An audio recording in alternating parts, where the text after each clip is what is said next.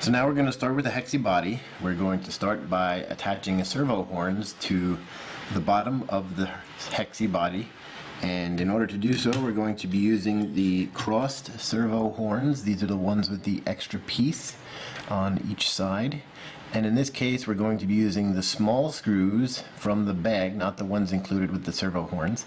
And we're going to use the second hole from the middle on each side in order to attach these. So we're going to do that now.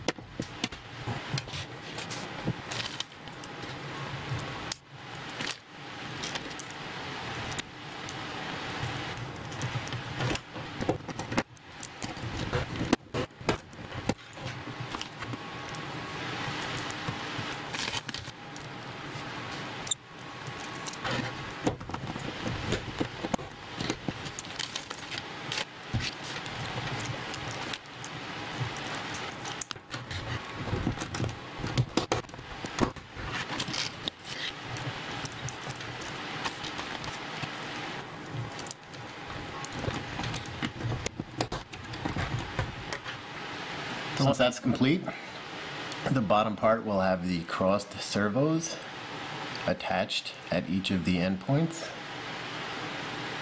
so that it looks exactly as it does in the instructions.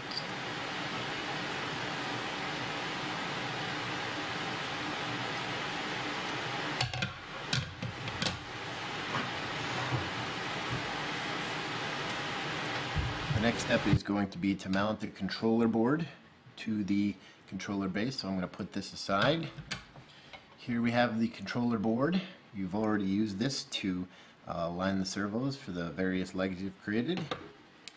And here we have the controller base, and it's important to note that this is actually square and you're going to want to affix it to the board appropriately. It is fairly obvious where the screws should go when you actually set up the board, because they can only go in the four corners, and you will be putting a medium screw through the bottom up towards the actual controller face. So the screw should stick out something like that. Once the screw is through, you will affix a nut to it to keep it into place, and then repeat for the other four corners.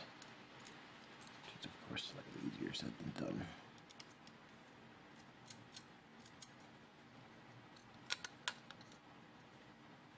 I want to be careful here not to bend or stress the controller board, because the components that are on it will not take that very well.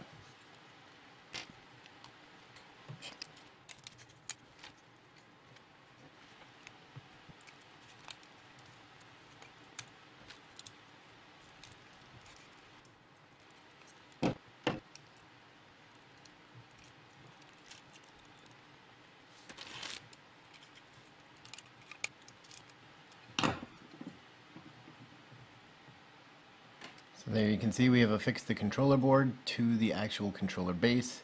You'll notice that even though I sped it up, you'll probably have to back the screws out a little bit and then re-screw them in so that you can get it on without actually bending it too much.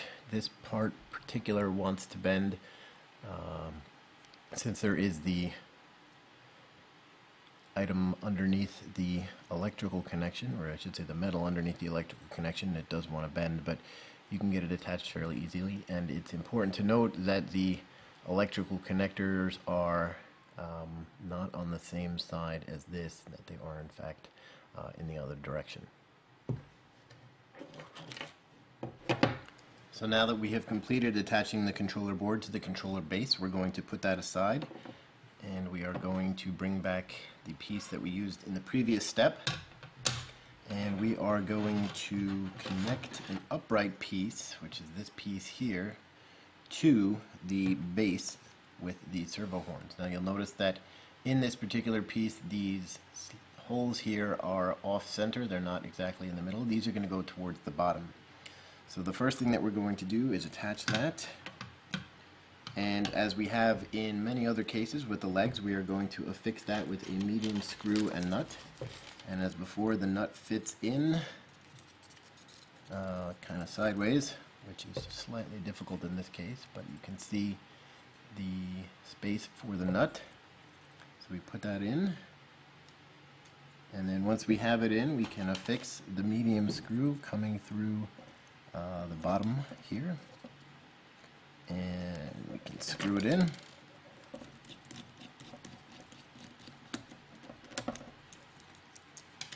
And we're going to do the same for the other side now. So you'll see that the screw is there. We're going to do the same for over here. So grab a nut, drop it into place, and then we grab a medium screw, and again thread it through. Oops, of course the nut popped out. I'm going to thread it through the bottom.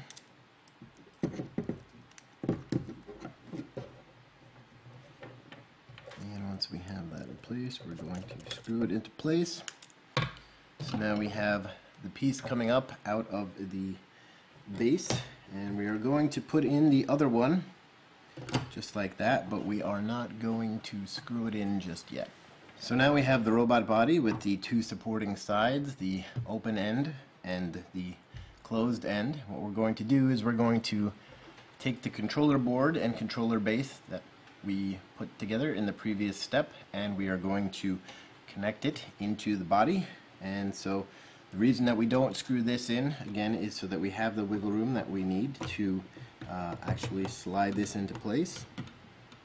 And once we've slid it into place, you'll see that it does fit together in a fairly straightforward manner. So now we can attach this side, which we can most easily do by turning the robot over so that we can then put in the screws. To put in the screws, we're going to slide a nut into place, which is a little difficult, but we can kind of get it to fit in right there, just like that.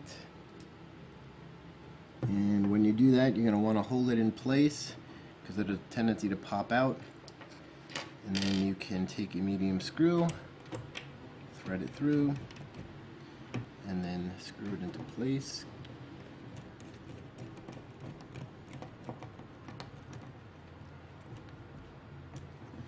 Do the same with the other connection at the other side. Again, we're going to try and fit the screw and nut into that particular section as we've done before. So we put the nut into place, make sure it stays there, and take a medium screw, thread it through.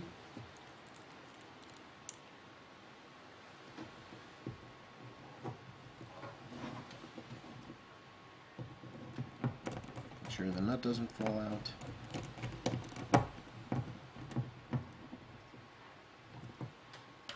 And now we have the controller board affixed to the base of the robot. It's important that when you do this, the back of the robot, which is the open end here, gets the USB connector, and the front of the robot gets the electrical battery connector, which is the closed piece.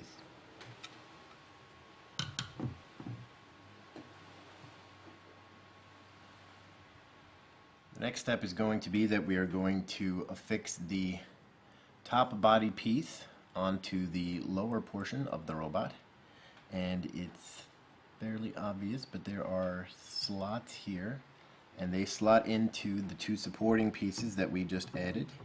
And so if we go ahead and do that, we now have the body of the robot, pretty much top and bottom.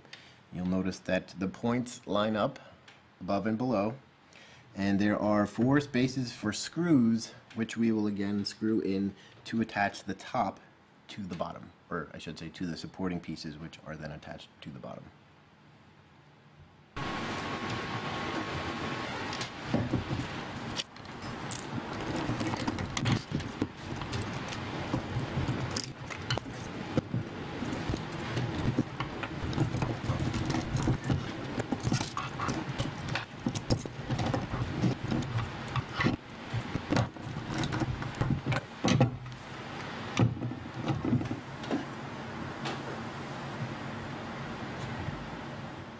that the body is complete, we are going to attach a screw to each of the 6 points where the legs will eventually attach. So we are going to drop a screw through in each case and attach a nut. This will be similar to when we did one of the legs, whereby we only affix the nut a little bit and leave the screw hanging, and we're going to do that for each of the various leg connection points.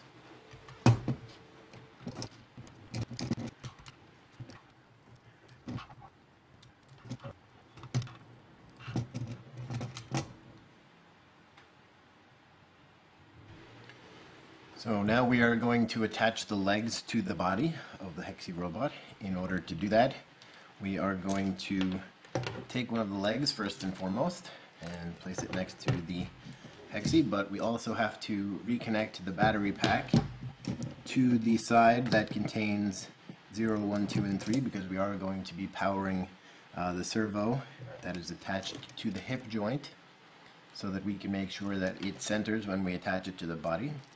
So since we've pulled all the cables through, we're going to want to make sure that we actually get the cable that corresponds to the servo in question. And again, we're going to attach it to 0, 1, 2, or 3, and we are going to make sure that the brown wire is actually facing out when we attach it. So we're going to go ahead and attach it, and you'll hear the servo whir as you just did. So once we've attached the leg, we're going to take the hip joint and attach it to the body into the servo horn that's present already, and it should fit in fairly snug. And we want the leg to be facing out straight as it is in this example. And once we have it in, what we're going to do is then screw the attached screw in the top into the center hole of the leg. And once that's in,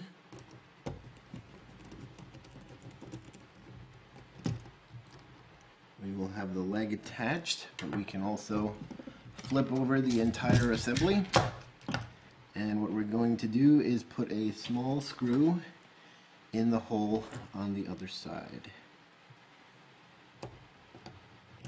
And of course, we're going to do this for all 6 of the legs to attach to the body. And you'll notice the whirring sound of the servo, and that is because it is attached and centered.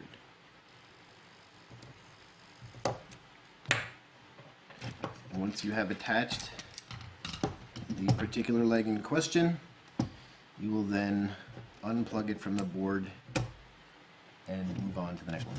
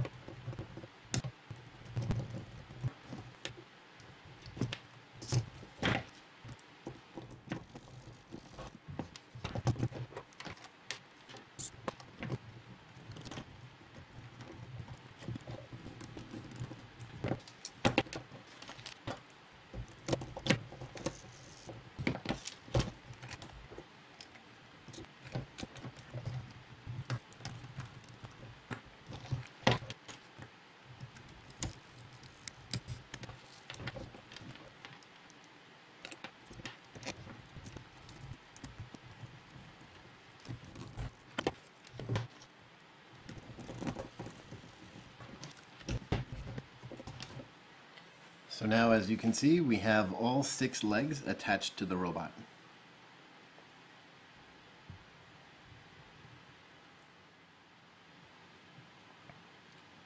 Now that we have completed attaching the legs to the body, we are going to start work on the head.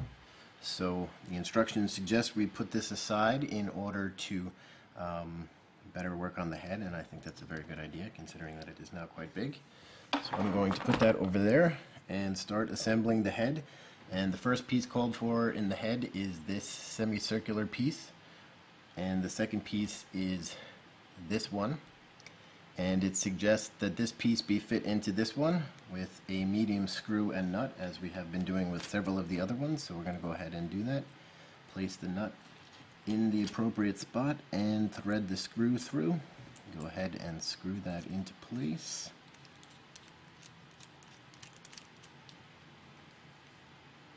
Once we have that in place, the next pieces we're going to use are going to be the faceplate, as well as the actual sensor that it uses for eyes. And we are going to place this over the sensor like so. It actually seems to go better in one direction than the other, so don't force it, but if you find that it does fit better over one side, then that's what it should be. And you'll notice that Hexy now has a face. And the next step, of course, is going to be to actually put these two pieces together. So if we do that, we are going to find that Hexy will have a head. In order to do that, we are going to take the piece that we just built, which you'll notice has the slots for nuts and screws, and we are going to go ahead and attach the two of them and then screw it into place.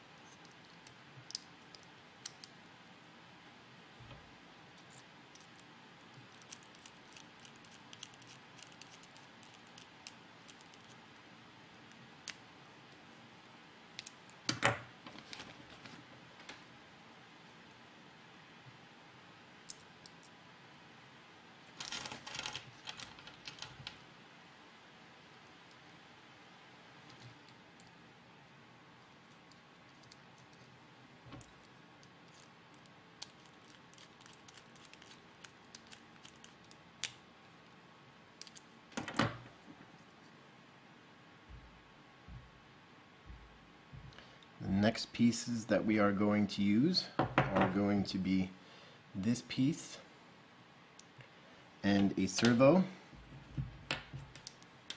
As we have been doing with servos all the time, we are going to slot this one into place.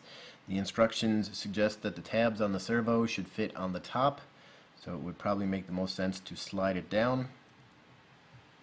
And when you do that, you may notice that the sticker will come off. That's a interesting little phenomenon. But anyway, we can put the servo in. Let's see what happens if we use a different servo. And the stickers will come off. It doesn't make a big difference, but it seems like it's worth keeping everything the same. And in this case, the wire for the servo should be coming out of the back end of this particular piece. So we can slot this piece in, and no matter what happens, it seems to take the stickers off, so that's just going to be something that we'll have to live with. So once we have that in place, we are going to then attach a small screw where the servo meets the plastic piece.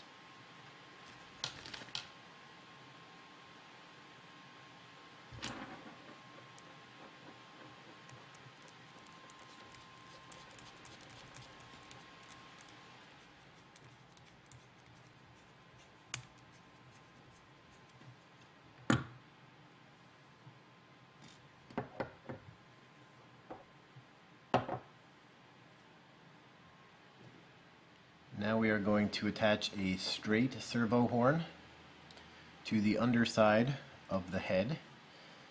In this case, again, we're going to use the small screws provided, and we're going to put it into the second of the tiny holes from the middle on each side. And we're again going to use the small screws that come in the bag, not the small screws that come with the servo horns. So let's go ahead and do that. Screw into place first. It gets a little easier to do it that way.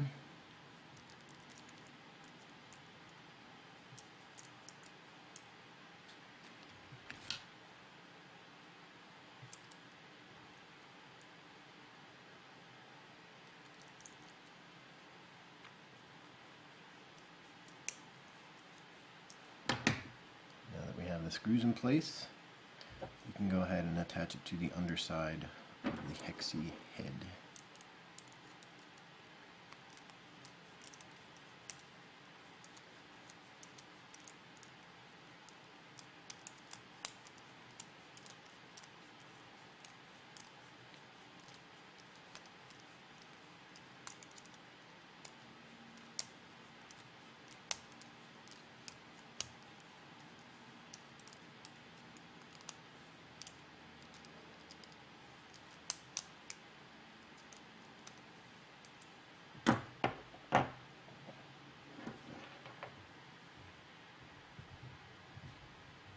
So next we are going to affix the head to the servo that we just put together. And in order to do that, we're going to need to power the servo as we've done with the other servos. So we're going to go ahead and connect the battery to the robot body where the board is. And once we do that, we can center the servo. So let's go ahead and do that, remembering to keep the brown wire out. And once we have that plugged in, you'll hear a brief whir as the servo centers, and then we can connect the robot head to that servo and try and keep it in the middle, which isn't the easiest in the world, but we'll do that. So once we've done that, then we are going to affix them together with a small screw that goes right in there. So let's go ahead and do that. Trying to get it centered, of course, is the trickiest part. So if you look at it from the top, it's clearly not centered. So get it as centered as possible.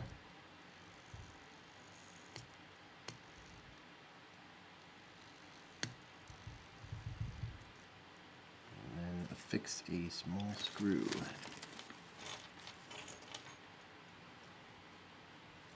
So drop the screw in there and then tighten it.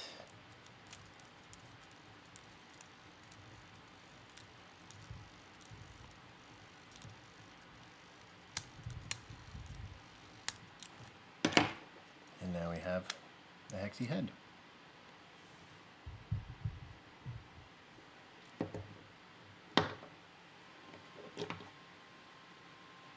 Going to disconnect that next, and then disconnect the batteries.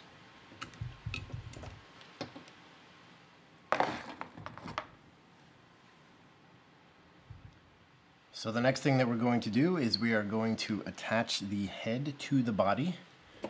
In order to do that, we are going to be attaching it to the body piece directly above the battery plug here. So we can see that we have these holes here and the battery piece here. That's where we're going to connect the actual head piece. So the head piece will mount with medium screws directly onto the top of the robot body. So if we go ahead and do that, we can thread through 2 screws.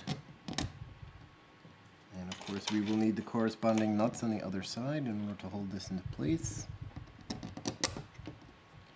And once we have the screws through, we can sort of lift the robot a little bit, making sure to hold the head in place and attach the nuts on the other side.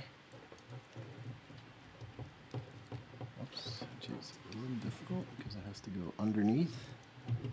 Once we've done that, we get the nut into place here, screw it on a little bit. Do the same thing with the other side.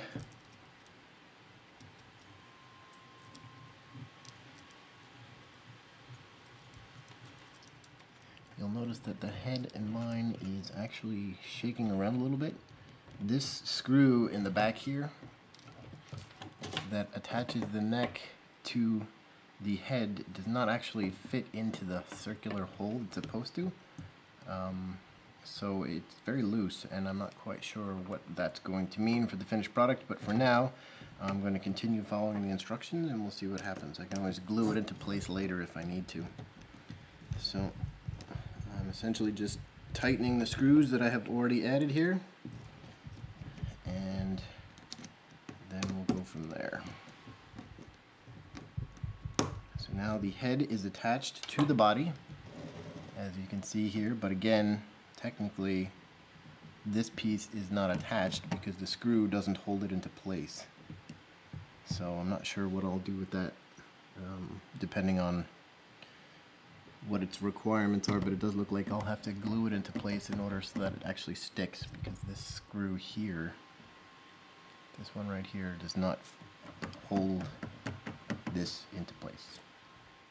So now that we have the head attached to the body, the task that we have to perform next is actually to wire the legs through the center and to attach them to the appropriate ports on the actual robot.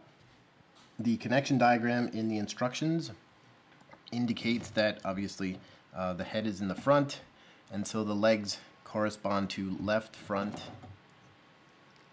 left middle, and then left back, and then on the other side, right front, right middle, and right back. And there are holes in the center which are difficult to see here, but the concept is going to be that we're going to thread all the wires from the legs through those holes to give the robot a cleaner look. Now, since we have previously already threaded the wires through the top of the legs when we built the legs, it's going to be a little easier. We just have to make sure that we correspond the appropriate wire with the appropriate port, and they're labeled in the diagram. So we're going to go ahead and do that now. So in each case, each servo has a number in the diagram. So on the left front leg, we have 5, 6, and 7. And those will correspond with the appropriate ports on the controller. So we're going to go ahead and connect those. So let's go ahead and first thread the wires through, which again is a little tricky, but can be done. So you just pull them through and make sure that you get it all the way through, and get the third one through as well. So now we have the wires coming out of the top of the leg and then coming out of the body here as well, and then we can attach them as we should. So let's see, the trick again of course will be to attach them in the order in which they are supposed to be attached. The directions obviously suggest that if they are attached incorrectly, they will have some negative effects on how the robot moves at the end.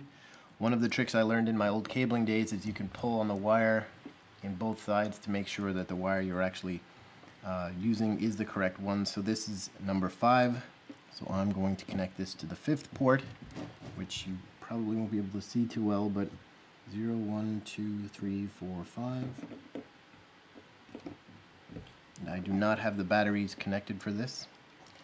So then the next one should be 6, which means that the one that I'm pulling on will not be.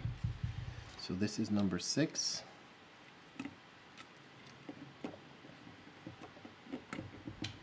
And then this is number 7. And again, remembering that the brown wire goes to the outside. Okay, so that's the first leg done. And now to do the rest of the legs.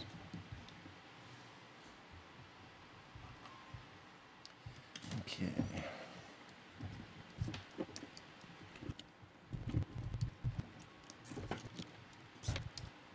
For the second leg, it's worth noting that the servos in question are not going to be 8, 9, and 10, but 9, 10, and 11. And then for the subsequent leg, 13, 14, and 15, so it looks like we're skipping one in each section, skipping the top connector on the board in each section.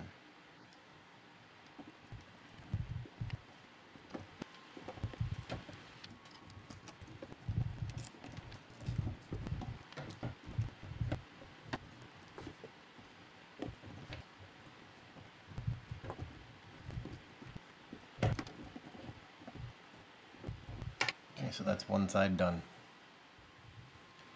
So now we're going to start the other side, and it's again worth noting that when you look at the instructions, the numbers that correspond to the particular servos on the controller board for the ports start at the back, not at the front. So we went 5, 6, 7, 9, 10, 11, 13, 14, 15, but we do not start up here. We now have 16, 17, and 18 in the back, and then 20, 21, and 22, and then 24, 25, and 26. So again, we're going to thread the wires through the center hole of the body so that the robot looks good and can move without too many problems, which is of course one of the ideal situations here. So we're going to thread these through.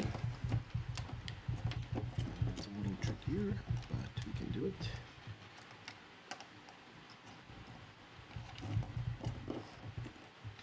And then we're going to attach them as we've done before.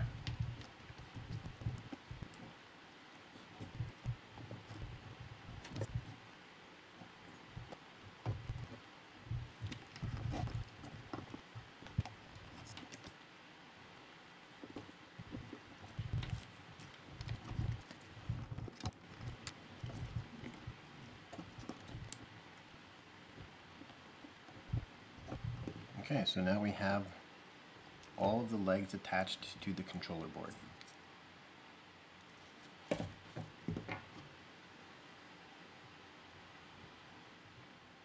One last thing to connect is the neck servo. That gets connected to port 31. One other thing I noticed that while I was connecting the legs to the board, you can often just go by the length of the wire that's available to you while connecting. The longest available wire will connect to the port closest to the USB, and then obviously the middle one in the middle, and the shortest goes on the top. But the neck servo has to be connected to port 31.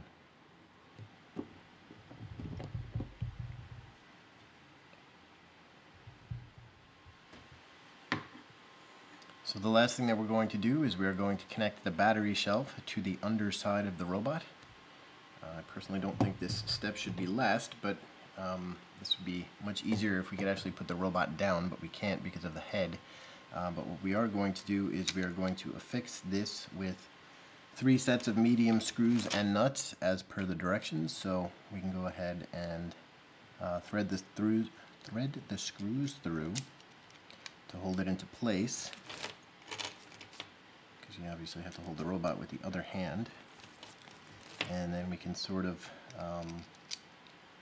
hold that in place with one hand and then attempt to fit the nuts on with the other. Oops. Of course, if you drop the nut, it gets a little difficult, but and this would be much easier if the robot head were not attached. So I should think it would be something for them to fix in the future. Or you can just go ahead and do this step before you actually attach the robot head, which would make it much easier. And so, I don't know how you're supposed to get the nut in there.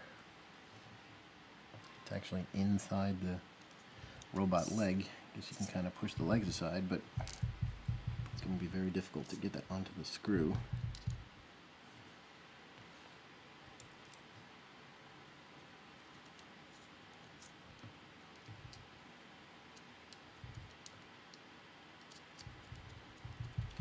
Can do it. A little deftness. And then it's just a matter of doing the last screw over here.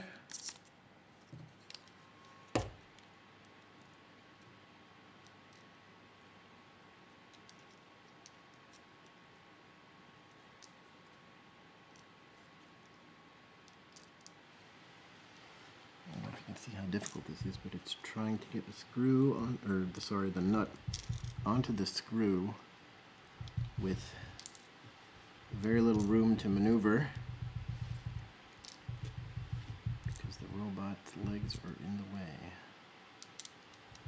You can kind of put the nut next to the screw and flip it on, and then once it's on, of course, going to be much easier to actually affix these, because now we can just hold the nut in place and screw the screw in. Of course, again, you have to be careful because you can't actually put the robot down, because the robot's head would come flying off, which we definitely do not want.